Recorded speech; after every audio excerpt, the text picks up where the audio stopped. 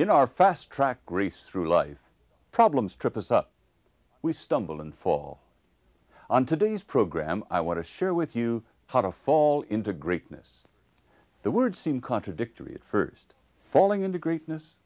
How can any failure be an opportunity for growth and greatness?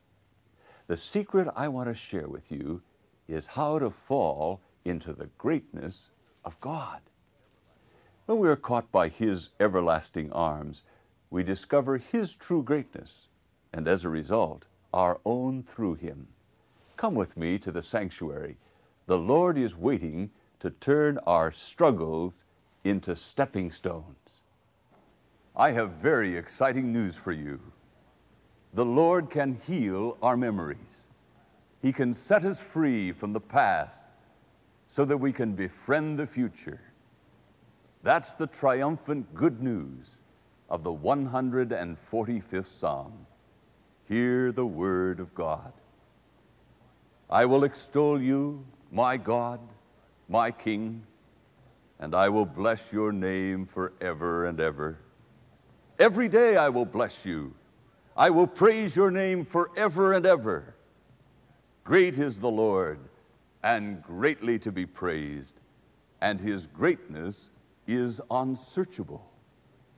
One generation shall praise your work to another, and shall declare your mighty acts.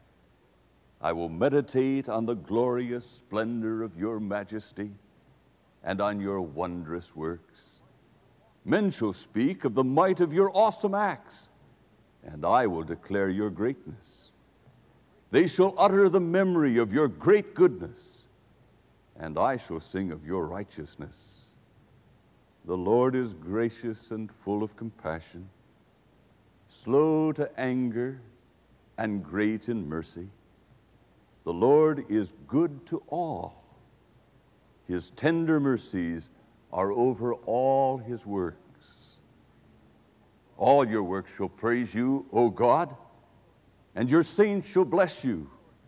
They shall speak of the glory of your kingdom and talk of your power, to make known to the sons of men His mighty acts and the glorious majesty of His kingdom. And your dominion endures through all generations. The Lord upholds those who fall and raises up those who are bowed down. The eyes of all look expectantly to you, and you give them food in their season. You open your hand and satisfy the desire of every living thing. The Lord is righteous in all His ways, gracious in all His works.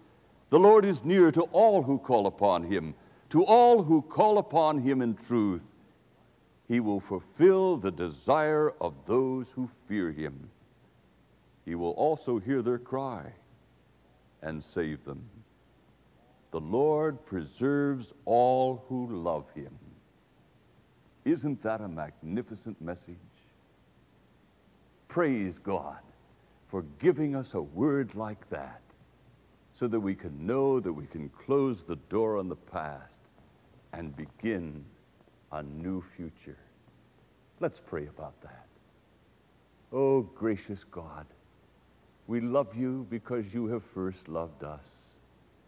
Our hearts are filled with your love, and suddenly we realize that we are free to love ourselves in spite of all of our failures, the goofs of life, all of our stumblings, trippings, and fallings. And Lord, out of that comes a new tenderness toward other people. We long to have you invade our memories and heal us so that we can be free. Thank you, Lord, for loving us so profoundly and giving us a new beginning. All praise and glory and honor be to you. You are the same yesterday, today, and tomorrow. Hallelujah and amen. I have a wonderful friend who was a high flyer in the circus when he was a boy. He told me a remarkable thing about how he learned to be a confident high flyer. He said, "Lloyd, you've got to learn how to fall." I said, "What?" He said, "Yes. Only after repeated falls and the knowledge that the net will catch you can you be courageous up on the trapeze." He said, "After I fell over and over again and the net caught me, I knew that I didn't need to worry anymore. I could move from one trapeze to the other with confident joy because I knew that if something went wrong, the net was right there to catch me." And then he said, "The only thing that can hurt you when you fall into the net is if you stiffen up. And when you do, the rope stings on your body. But the rope really is your friend if you allow it to be." As he said that to me, I suddenly realized that that's the secret of how to live adventuresomely. We all know times of failure as we move from one event to another, as the trapeze artist moves from one trapeze to the other. Often we miss and we fall. And it's only when we realize that underneath are the everlasting arms that we can continue to live without fear of failure. See, the difficulty with most of us is that once we fail, we remember the failure, and that's put into the tissues of our memory, and we think more about the failure than we think about God's power, and as a result, we become the failure. Our capacity of imagination pictures ourselves as the failure rather than the person that God wants us to be. I remember when I was a radio announcer in college, I read some copy of a commercial in the middle of a newscast, and it was by a fish restaurant, and there was the word ichthyologist, which means a lover of fish. Well, I didn't know that word. I came upon it, and I said, ichthyologist. I finally got it out. But once I had fluffed, as they call it in the radio business, my mind was more on the mistake than on the rest of the 15 minutes in the program. And because my mind was focused on that failure, I fluffed, made mistakes all through the rest of the program. Life is like that. The discovery of how to fail successfully is one of the most important discoveries that we'll ever make. We all know failures, but what we do with them makes all the difference in the world. How can we discover what my high-flying friend discovered, that there is a net to catch us, that the Lord will uphold us? This past summer when I was walking in the Highlands, I came across a man and his little son. The little son had a kilt on, and he loved his daddy. You could tell that by the way he grasped a hold of his daddy's hand.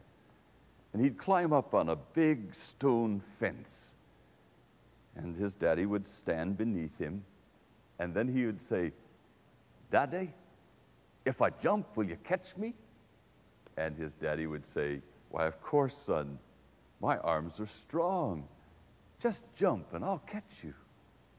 And the little boy would totter and then wonder whether he could dare to trust his daddy's arms. And then, with one confident leap, he would let go and drop into his father's arms. And I will never forget it, as long as I live, the look on that little boy's face as he cuddled in his father's strong arms and put his head close to his daddy's head.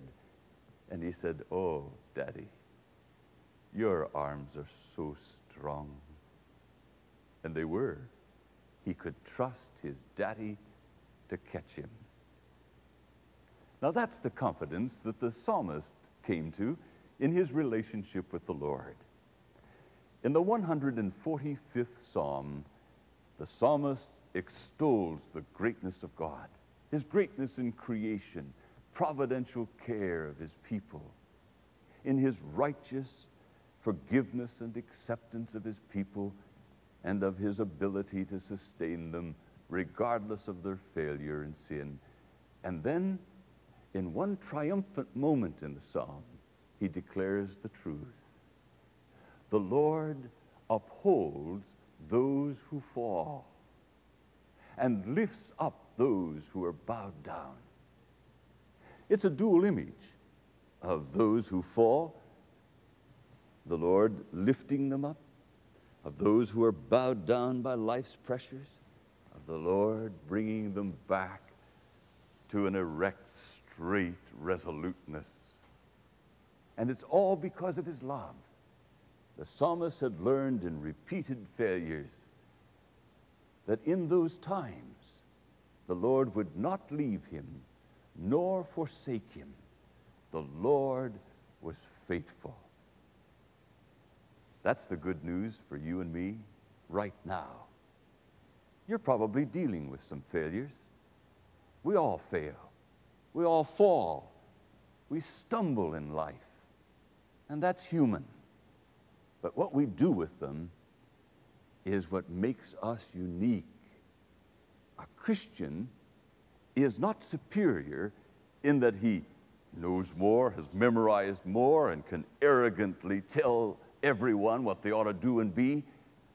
A Christian is a person who knows that the Lord is able to take the worst that happens and make out of it the best.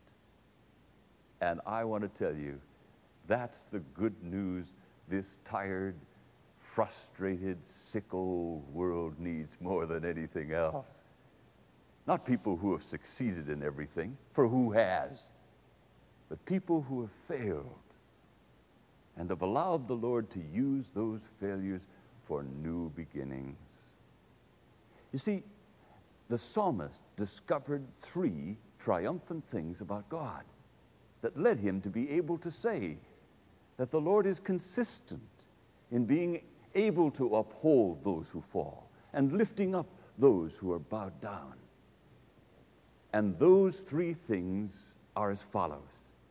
The psalmist had come to know of the nature of God, the nearness of God, and the newness of God. Let's consider those three things together.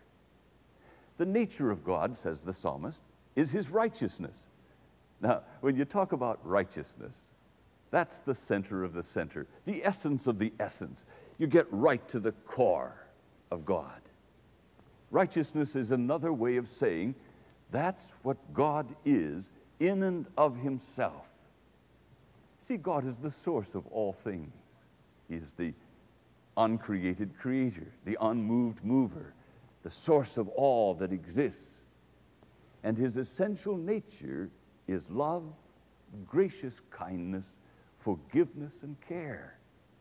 And his righteousness describes that inner heart of his heart. The righteousness of God created a people to be his people. And he described to us how he wanted us to live with him and with one another. And he gave us the 10 Commandments. Well, you know what we all did with those. The very fact that the Lord said, this is the way I want you to live. In our own rebellion, we tried to do the things that we wanted to do on our own strength. And many of us can't even get past the first commandment, to have no other gods before him. And all of the other things that we do, enumerated in the other commandments, are really a result of the fact that we have become the God of our own life and we're running the show. But what do you do when you fail? God, in his yearning heart, reached out to his people. The psalmist uses a magnificent word, chesed, which means giving and forgiving love. In the New Testament, the word is grace. It means that it's unqualified love that's never held back, dependent upon the adequacy or the performance of the recipient. It's love that cannot help but act. It is love that reaches out, love that grasps out for the one who needs it most. That's the nature of God. He's the net, the daddy's arms. He catches us when we fall. But look at the nearness of God. The Lord is near to those who fear him, said the psalmist. Now, fear in Hebrew is not what we mean of fear of being afraid of something. It's awe and wonder. The awe of the Lord is the beginning of wisdom, a sense of His holiness, His wonder and His power brings us to our knees. And we say, holy, holy, holy. Holy is the Lord. The whole earth is filled with His glory. Glory be to you, O Lord Most High. And that sense makes us realize our own deep inner needs for Him. And then when we open our lives to Him, He comes and He takes everything in our life, the failures and the successes, and maximizes them. You see, when we fall into greatness, the wonder is that we discover aspects of God's nature that we could never have known before. Now, let me illustrate that. If you walk down a country road and the sky is blue and the sun is bright and the trees are beautiful with blossoms, the flowers are magnificent, you can know that behind this universe is a God of power who has created all things with a plan and a purpose. But if along that road you remember your failure in the past and you realize that you're afraid of the future because you might repeat that failure, it's at that point that you discover something more than the grandeur of God's greatness in His creation. You recognize His greatness in the power of forgiveness. You see, it's in the cross of Jesus Christ that God revealed His true greatness and gave us the capacity to realize His greatness. And so we say what we have often sung, Father, look upon His anointed face. Look not upon our sin. Look not upon our misusing of your grace, our prayers so languid, our faith so dim. For lo, between our sin and their reward, we place the passion of thy Son, our Lord. And that brings us to the newness of God. He's more concerned about the future than the past. And it isn't until we get those memories healed and washed out that we become free to know that He is able to be with us each day. That's what Jude discovered when he said, now to Him who is able to keep you from falling and present you faultless before His glory with exceeding joy. Now, that isn't just what He does when we die, when He comes with us and stands with us and presents us faultless before God. Jesus Christ is with us right now. And this day can be the first day of a new beginning when we realize Jesus Christ coming beside us and then coming into us and filling us with His power. And we know that right now, in Jesus Christ, we stand as righteous before the living God. The past is gone, and the future is alive with triumphant new beginnings. And so we say with Saul Cain in John Masefield's Everlasting Mercy, the prison door had broken in, and I knew that I was done with sin. The Lord had given me birth to brother all the souls on earth. And then with Louisa Tarkington, oh, how I wish there was some wonderful place called the land of beginning again, where all our mistakes and all our heartaches and all our poor selfish grief could be taken off like a shabby old coat and left at the door and never put on again. Right now, we have the opportunity to begin again. We can fall into greatness. And the amazing thing is, we'll fall less in the future. The knowledge of His love in our failures frees us from the fear of failure.